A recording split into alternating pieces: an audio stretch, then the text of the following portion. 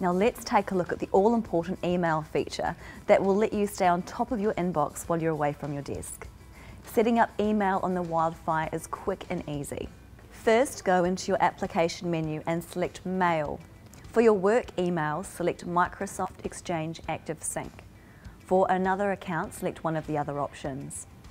Follow the prompts on the phone and enter your email address and password. In some cases, you will need a username and server settings. These can be obtained from your company's IT support person. Once you've successfully entered these details, you'll be ready to send and receive emails from virtually anywhere. Now let's have a look at setting up Bluetooth on the device.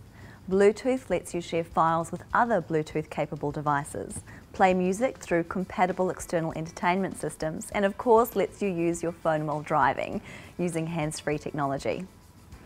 First, open the application menu and select Settings, then Wireless and Networks. Here you can also enable airplane mode and turn on and manage your Wi-Fi connections. Turn on your Bluetooth, then select Bluetooth Settings and scan for devices.